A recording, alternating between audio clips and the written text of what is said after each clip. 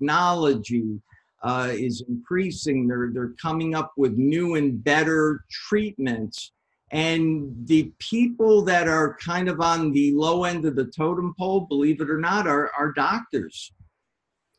The doctors are shouldering the cost, like they're getting, from what I'm hearing, I'm just trying to understand it, but from what I'm hearing, they're getting paid. You told me one time, what was that on, what's that thing you were supposed to do, the colonoscopy or whatever? Oh, yes. Where they used to get paid like, Ooh, they used to get paid quite a bit of money. Over $1,000 per procedure. That got cut down to $300 per procedure, and they had to make it up in volume. so it just became like a, what'd you call it? An assembly line. Assembly line. Just to stretchers, people sitting out in the hallway. It was kind of like, at the airport where they have the planes queued up for takeoff. The last time I went for a colonoscopy, I was on a stretcher in a line of stretchers. Oh my gosh.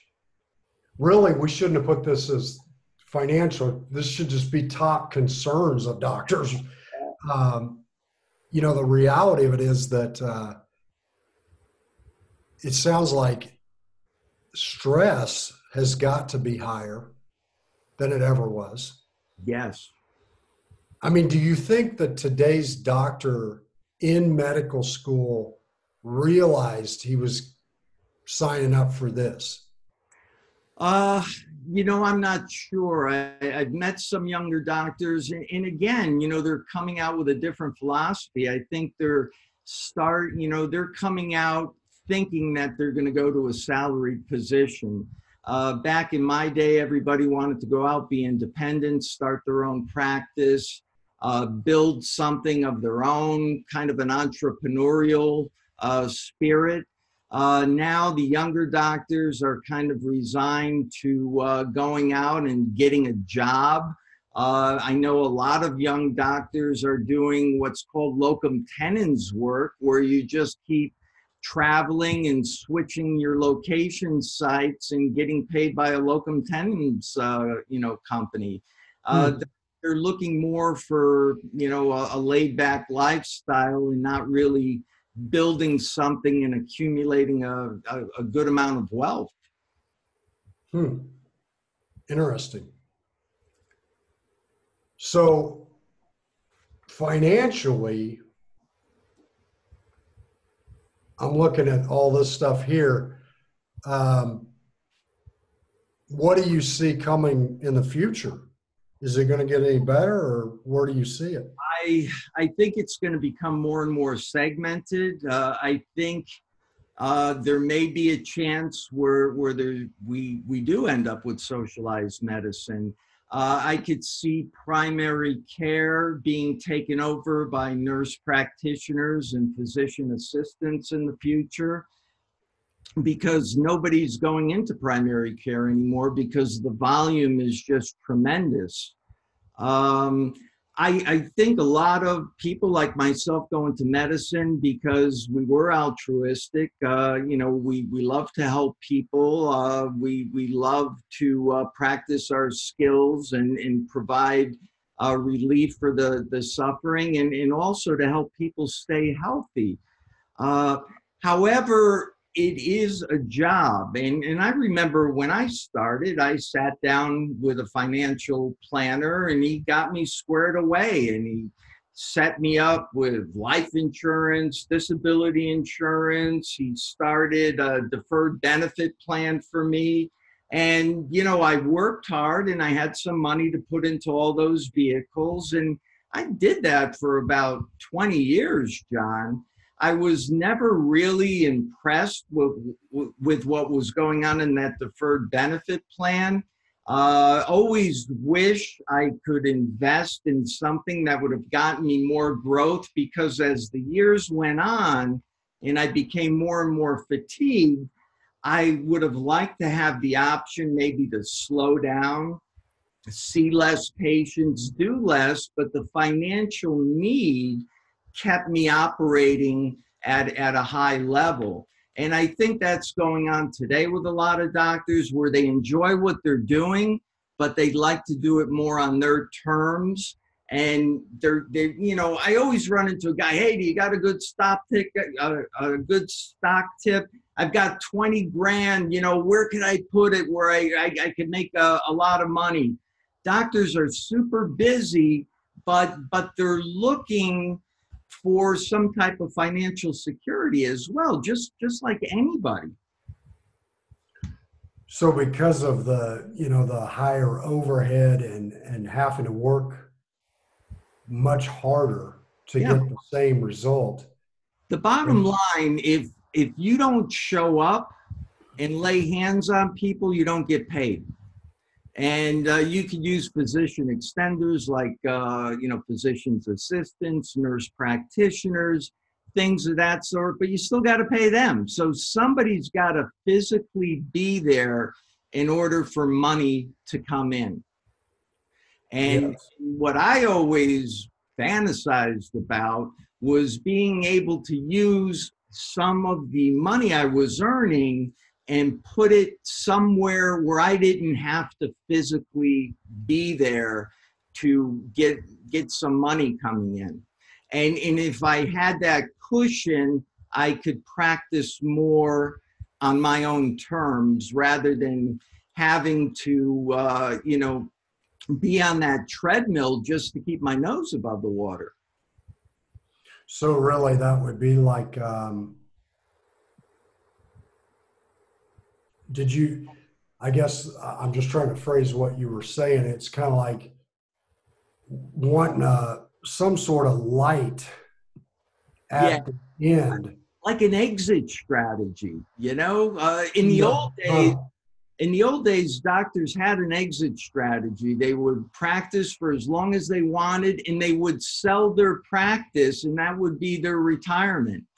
That went the way of vinyl records. Nobody's doing that anymore. Hospitals are now acquiring practices, but they're basically really buying lists of people, and then they force the doctor to work for 3 to 5 years, and they basically work off what they're paying them anyway. Mm-hmm. And it's not the nest egg that it used to be. So in an ideal situation,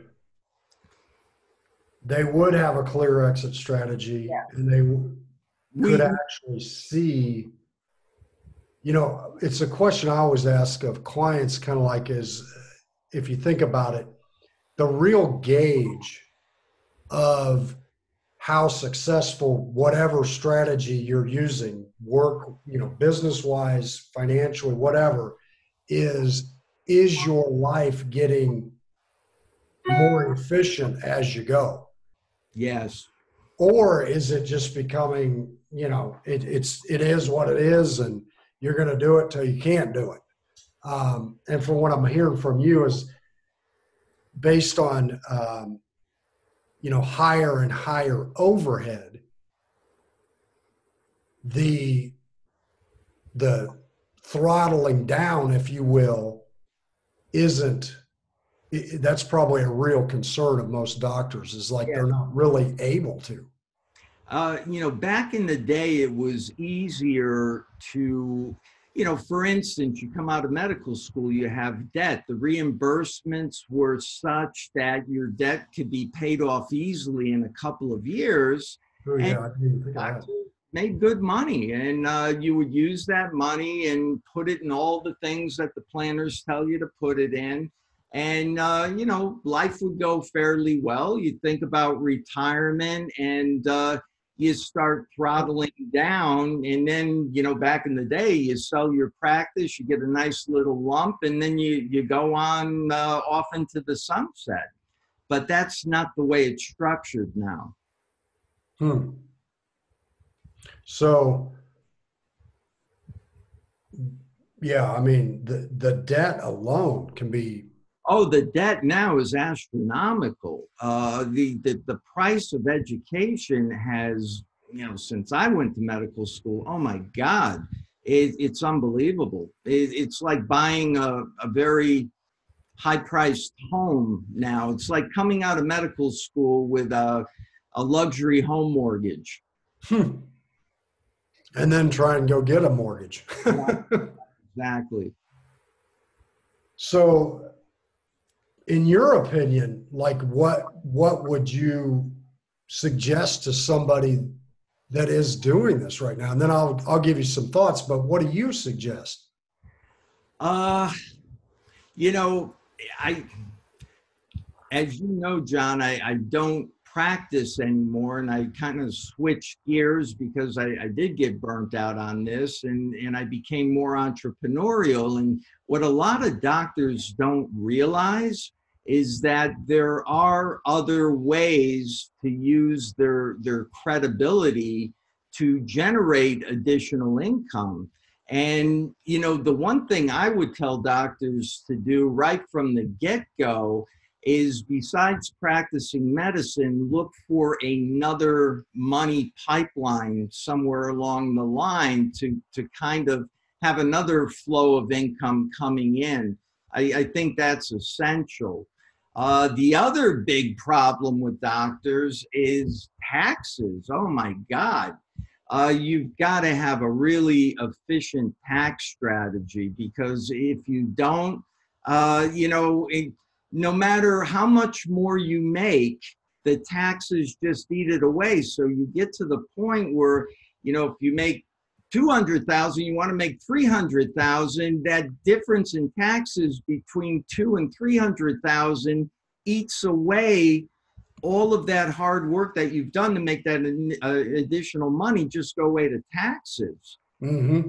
And again, having an investment strategy that's safe is important too, because a lot of doctors get desperate and they kind of roll the dice and kind of chase things on Wall Street, and it becomes kind of like going to the casino. And as we all saw back in 2008, a lot of people got wiped out. And, as I know now, there are safer ways to weather those kind of storms, which if they put in place in the beginning, they're not going to be, knocked off course if something like that happens. And again, one of the big concerns of all doctors is that we're all human, is having something happen during the practice of medicine and getting sued and losing everything.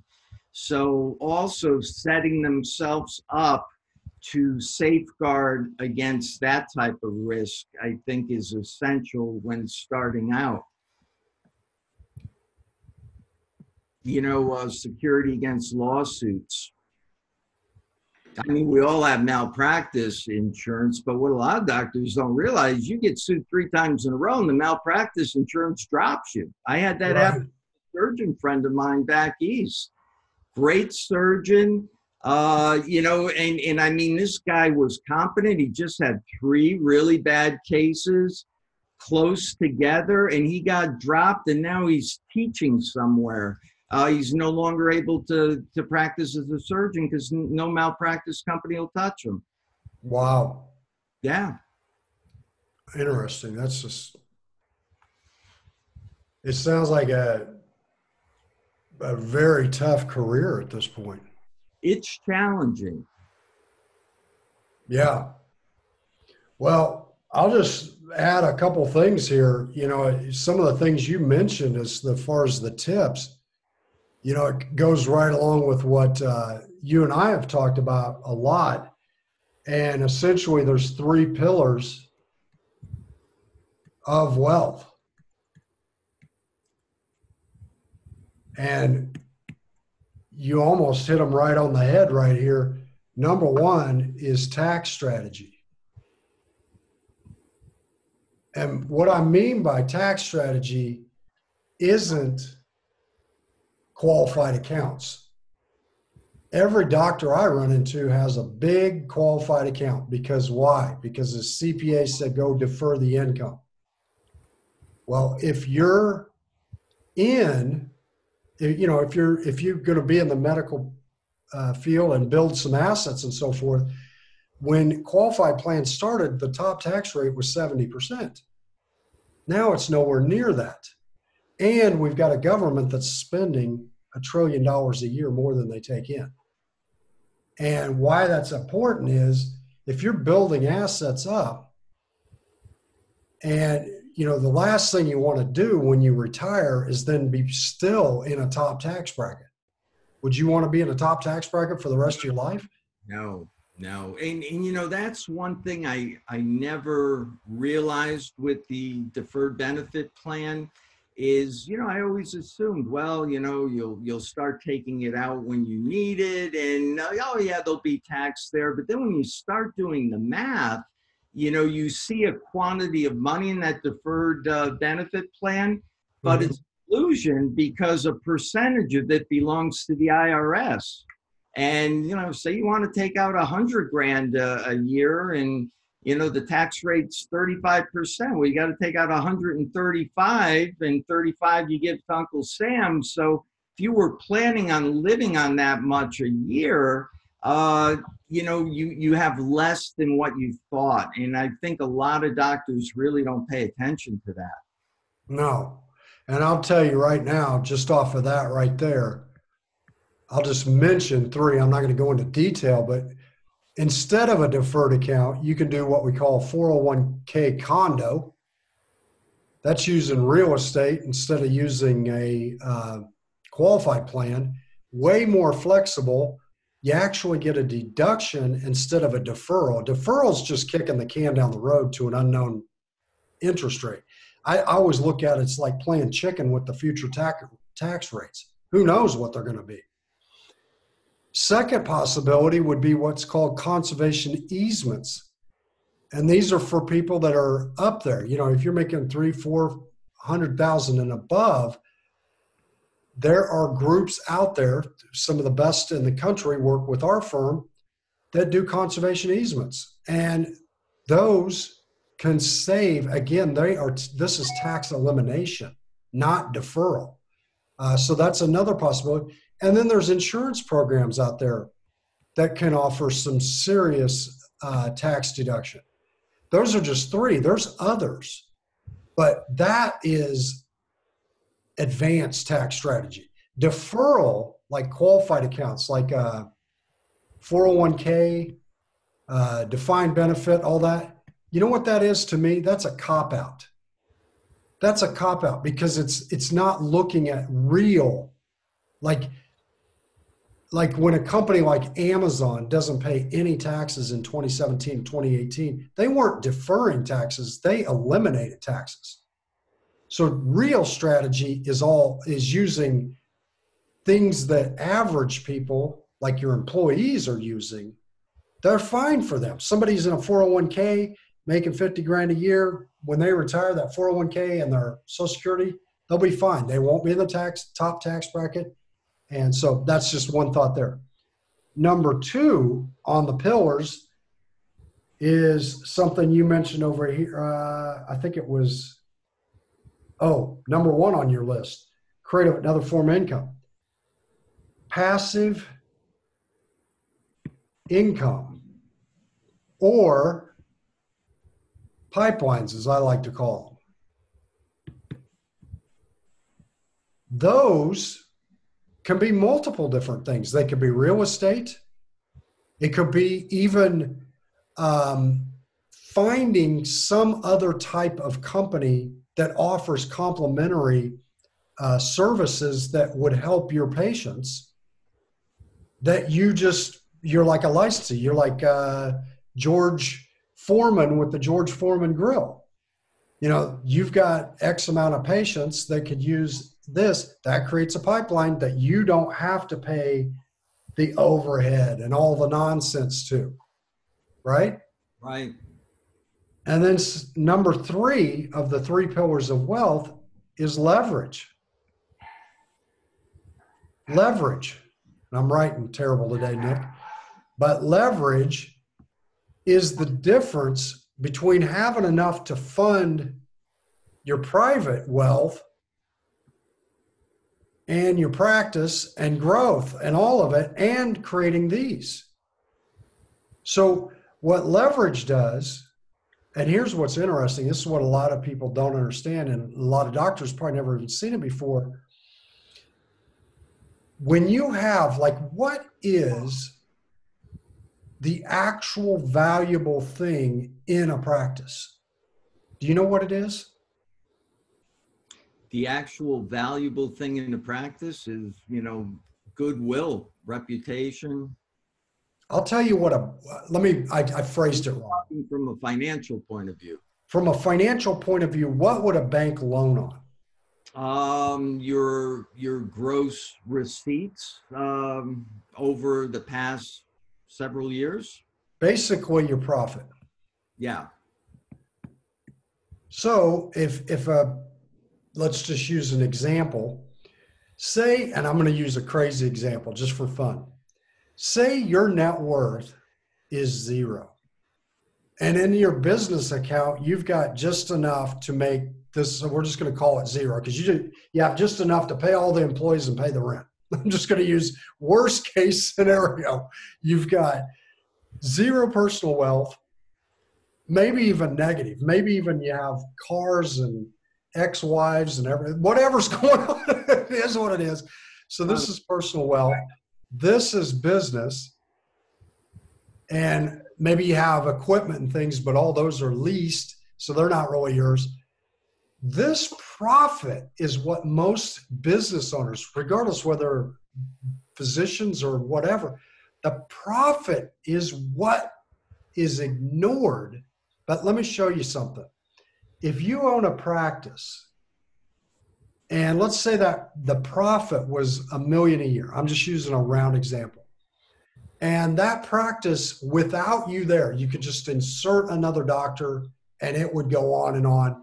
Obviously, there might be, let's just say it is really relationship based, but some of them aren't. Some of them, you know, medically, it doesn't have any relationship. The further the relationship part of it is, the higher the number. But to give you a range, if it's all relationship based, you're probably going to get about 1 times revenue or 1 times profit. So 1 million. If it's totally removed from that, but it's a medical type of practice, you're going to probably get 5 to 6 times that revenue. So that means, you know, $5 to $6 million. We'll just call it $5 million. Here's why that's important. I'm taking this to give you a lesson for the people that'll see this. If 2 things. Number 1, if this guy's sitting here with no personal net worth, there are ways to extract this number from the business and have this start coming over here and working for him. And now have $5 million roughly working for him, growing at interest. That's number 1.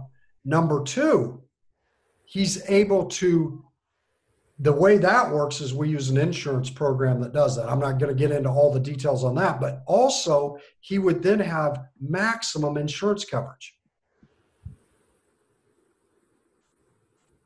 Using this one piece that's sitting in his practice that's not, it's almost like having a paid off house and you earn 0 on the equity. Like if you own a house for $500,000 and it's paid off, that 500 grand is earning 0, right? So it's the same concept, but here's the real issue, Nick, Dr. Messina, sorry, is this. Remember back over here, we were talking about lawsuits when you said losing it all is a concern? Yeah. By accessing this, you know what you're able to do? This number is actually what they would sue you on. They don't care about anything else. I mean, obviously, if you have a huge net worth and a huge business value for whatever reason, you know, just equipment and things like that, that are buildings, but they're going to sue you assuming, like, they're not going to take your building. What they want to look at is your profit. So this is when they calculate. There's been a lot of business owners sued that thought they didn't have anything to sue for. One attorney's going to go, let me see your books. You're making $1 million a year. That equates, if we sold this business today to X, we're going to sue against that. And then they garnish the future salaries, don't they? Yes. Now, here's the point. If you're able to, and I'm not saying everybody on here can do this, but there are strategies, if you're qualified for it, to extract that money, have it go to work. And also when that's done, the bank puts, I call it, I don't want to say it the wrong way, but it's like a fake lien. It's a lien against your profit, but it doesn't cost, it's not a lien because the money's actually right there to pay off the lien at any time. But anybody that would be looking at the practice to sue would see I'm just using round numbers here. They would see a $5 million lien against the profit. Guess what? It blocked with a firewall your income. Now, what we're looking at here, Nick, just to keep it real, this is advanced planning. This isn't going to your, XYZ advisor and talking about where the next Amazon stock is going to be. This is protecting the business, which is the big asset, which is really based on the profits, right? Yeah. And blocking that. But here's the beauty of this. This is just one of many programs that are out there. But this program, the other point is that it takes that $5 million that's a business, they're loaning to the business, and there's a way to structure it to get that money over into personal wealth so that even if he lost the business or was sued or whatever, it's not even part of the business. How powerful is that? Wow.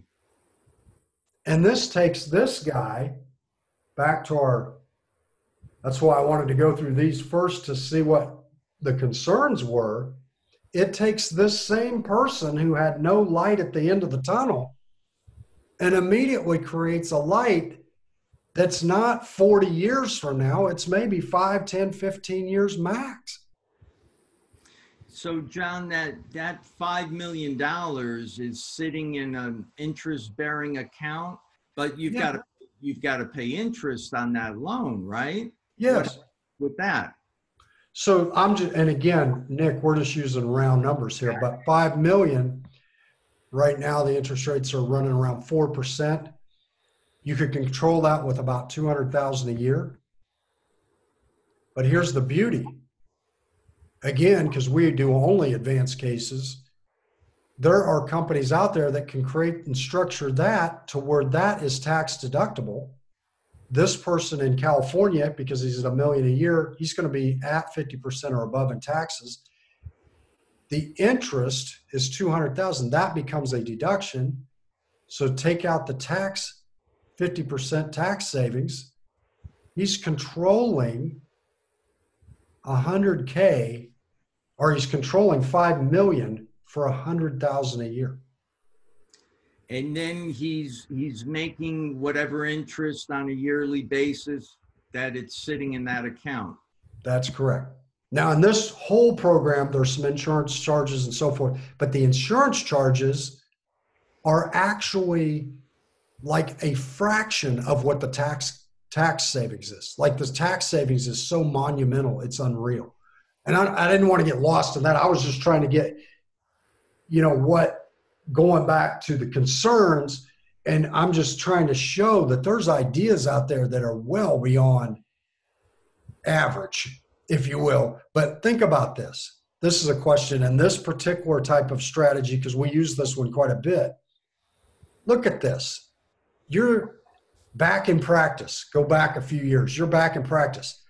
If you were taking $100,000 a year, how many years would it take you to save $5 million? Wow.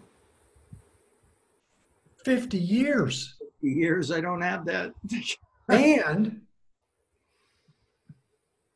even at 7%, it would take about 25 years. Who wants 20? That goes back to that no light at the end of the tunnel. It's like my mom used to say to me, takes money to make money. What a lot of people, doctors and a lot of businesses owners don't understand is that the value of their business has nothing to do with what they have in checking account or out, a lot of times what they have out in the equipment. It's all right here setting in their profits. And and I'm not saying everybody qualifies for this. To qualify for something like this, you need to be at $1 million a year in profit for it to make sense for this particular program. And you need to have some net worth and you got to be in decent health. But if all those are in place, we've seen this just immediately do some crazy cool stuff. But the point to you and me is, would you rather, let me just take it out here just real quick. Say, instead, this doctor says, I can squeeze out after lifestyle taxes and everything, $100,000 a year. And I'm going to put that at 7% or even 10%. I'll put 10%. End of the first year, 110,000. Take it on out to 10 years. He's still going to be, think about it. He's going to be probably $1.5 million, $1.6 million total. Mm-hmm. Let's say 1.6 million. This thing started at 5 million. And here's the math on that. If you think about it, 5 million. 10 years. Let's just say that it earned 6 and cost 4. So there's only a 2% spread, just to keep it as basic as possible. 2% on 5 million. What's that? 100 grand in profit, right? Mm-hmm. He's using 100 to go make 100% return on his money with a 2% difference. And he doesn't have to bear the market risk with that because it's zero market risk. The banks, in fact, don't allow the risk because they're putting so much money in. They want it in something completely market, non-market driven. So zero market risk. But what the point is this: he's using 100,000. I mean, because you're going to look at this, the real account. I'm just using raw numbers here. 6%. At the end of first year, he's at 5.3 million in there.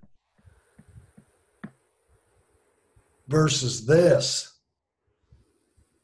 at the end of 10 years, doing it his way. In fact, I went way over on that because he's putting 100,000 in. It's going to be more like $1.2 million after all that, even with interest. Look at that. That's in first year. Take out a little bit because there's some insurance involved here. Let's say he's at 5.25.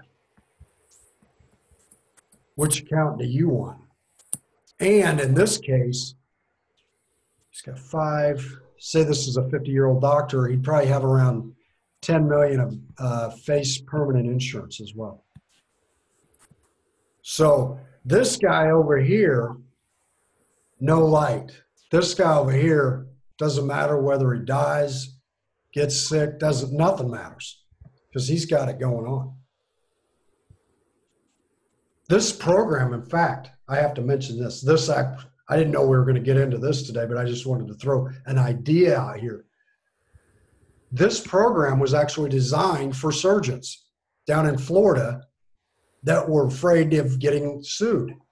It was designed about 15 years ago.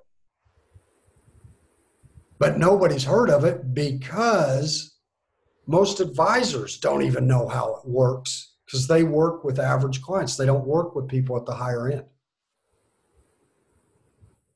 So to wrap it all up, or let me ask you this before we wrap it up. Any questions? I know I covered a bunch of stuff here to John Madden. I love my John Madden style. No, that pretty much covers the concerns. And in total transparency, John, I've been your client for 10 years, and my only wish is that I met you 30 years ago and had instituted a lot of these things, because, my course has changed dramatically in the last 10 years.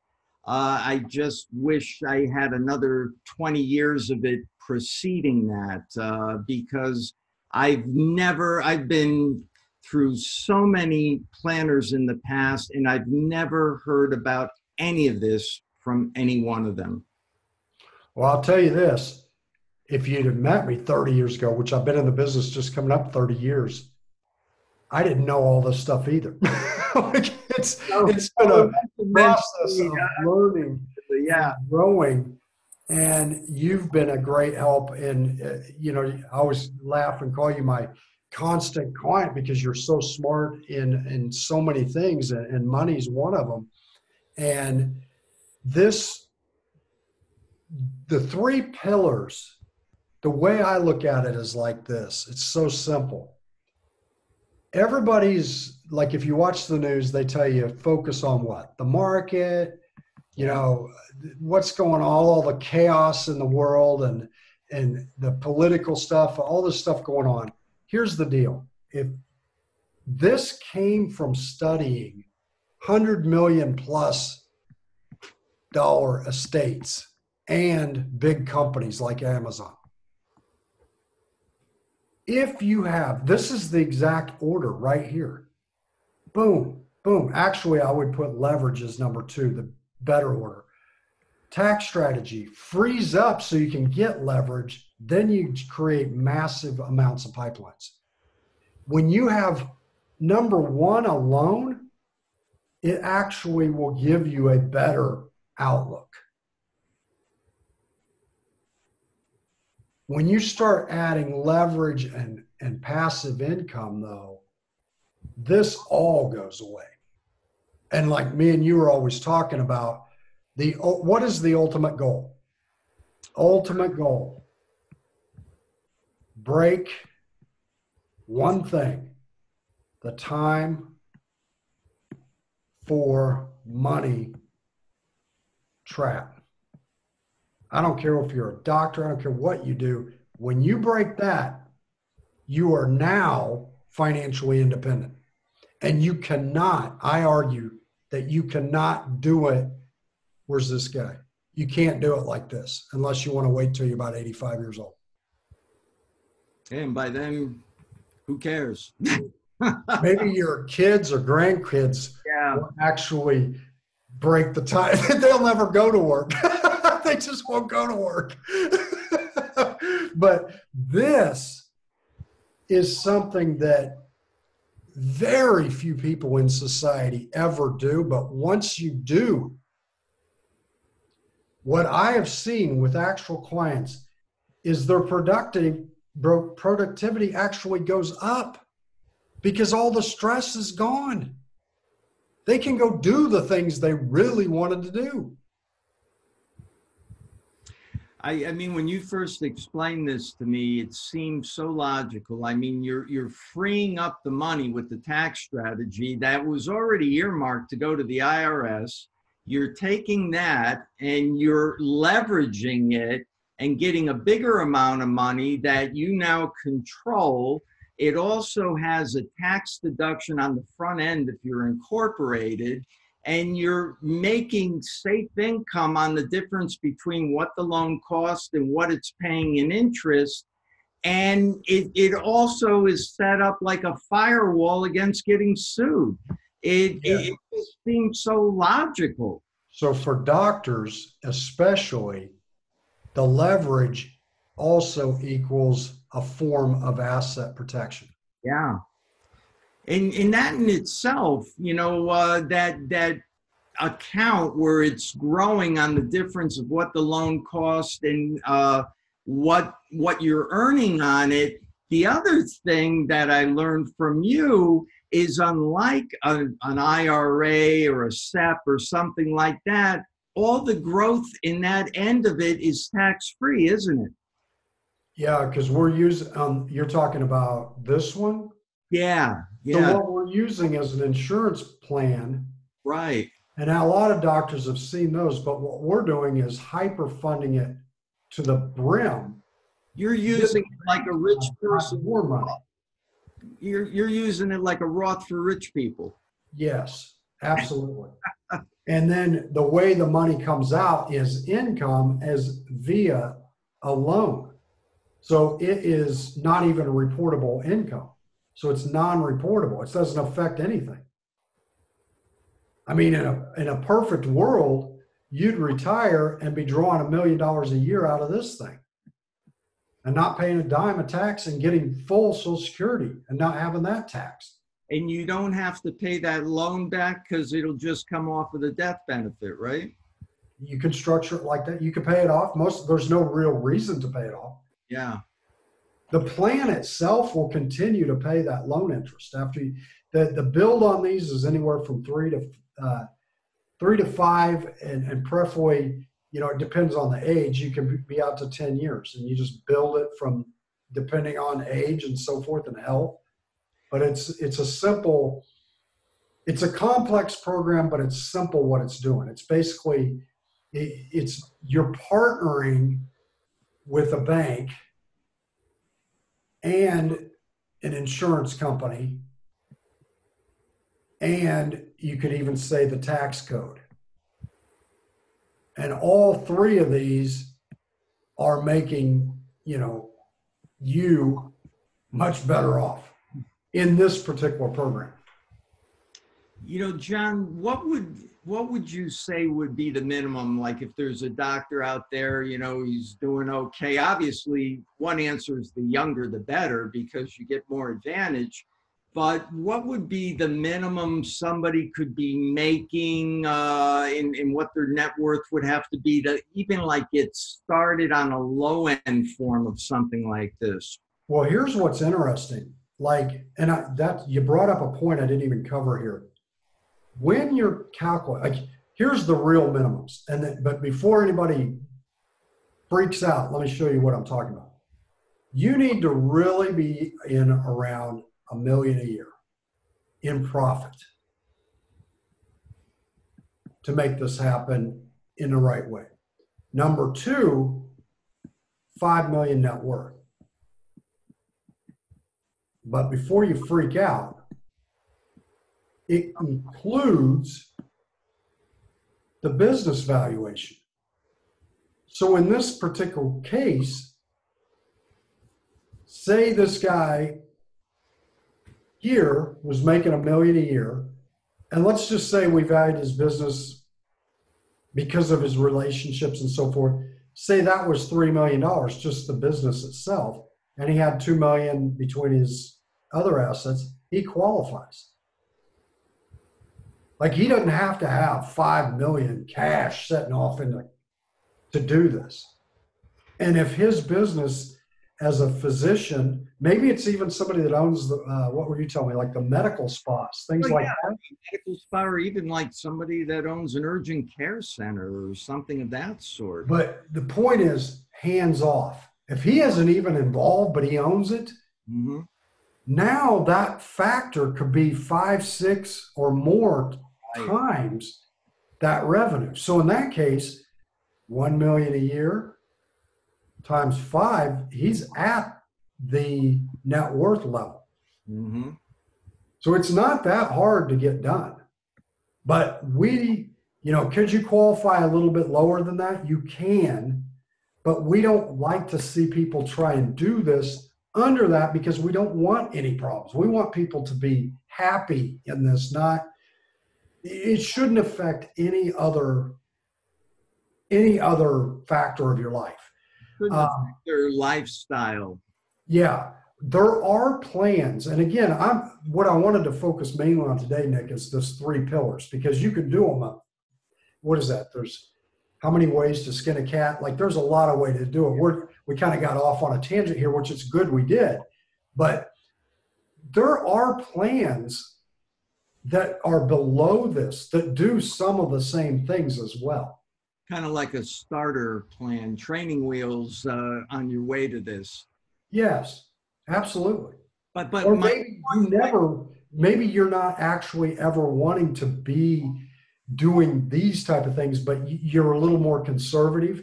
What I'm saying is there are scaled down plans, as well as there are planned or ideas for the doctor that's 60 years old that's worth 30 million, maybe a plastic surgeon or whatever, that you can use. It still always goes back. This is what my point is. It always still goes back to here.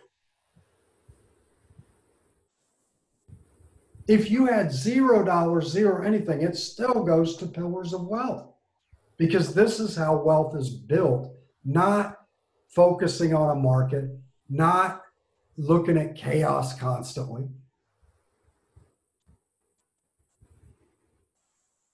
Yeah, So good stuff. Like I always say, man, I wish I knew about this stuff 30 years ago. And in any regard, even the, variants of this plan, and because you've showed them to me, makes so much more sense than going the deferred benefit route, which everybody is offered. I don't know why they just keep offering that. It seems to me like it's setting up a hidden tax bomb. yeah, when those started, the top tax rate was 70%. So it looked like a deal. Now we're setting under 40%, right? Yeah, but with what, $12 trillion national debt, you think taxes are going up or down? Well, even beyond that, they're devalued not to get lost, but Yeah. the dollar itself has lost 86% of its value since 1971.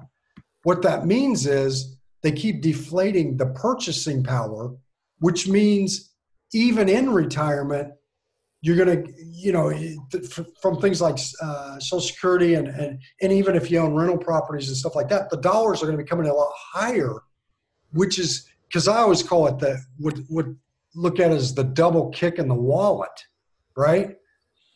When you earn more, we have progressive taxes. So as you earn, the tax rate goes right with it.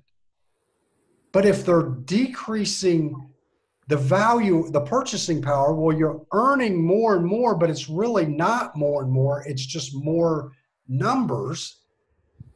And so it's forcing you into higher and higher tax rates. It's the double kick in the wallet. Well, this would be something to talk about at another time, but that is just horrible. I was going to call it the double kick and something else, but double kick in the wallet works. Just say. But maybe that's a good topic for another time. But I heard you talk about ways to beat that as well. Well, again, anything and everything I talk about will base back off of Those the three pillars and then tie in strategy to get there. So there's specific strategy to get there depending on your level of assets, income, etc. But this is what they never taught in my first 20 years in financial business. No one ever taught anything. And even today, nobody talks about any of this. I had to find this working with super high net worth clients and research and study. And the fact is, it's just not common knowledge. It's not common. I had never heard of it before. And, I dealt with I took care of a lot of, financial people in a very affluent part of the country. And I've been to cocktail parties. I never heard any of these concepts discussed. Never.